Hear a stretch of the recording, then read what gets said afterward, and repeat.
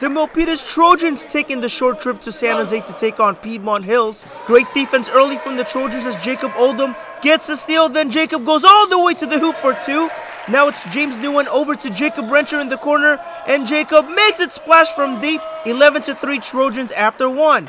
Piedmont Hills looking to answer back in the second. Julian going strong to the rack for the bucket, but Milpitas responds on the other end. Jacob Oldham dishes to Fred DINGLASAN, who shoots and scores for three.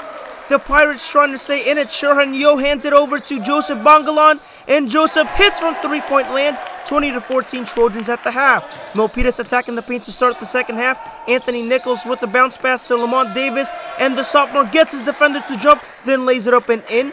The Pirates come right back on the other end. Brian Yum to a wide open Brian Pham in the corner, and Brian connects from downtown.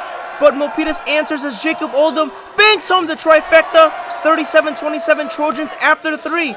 Piedmont Hills trying to mount a comeback in the fourth. Yum to Bangalan in the corner, and Joseph hits again for three. Now it's Subek Rai over to Brian Pham, and Brian makes it splash again from deep. It's a 6-point game, but Milpitas battles back as Oldham finds Landon Nguyen, and Landon drills his shot from three-point land. Then it's Jacob Rencher over to Lamont Davis, and Lamont gets the layup to go as Milpitas wins it 46-39 to improve to 8-2 on the season.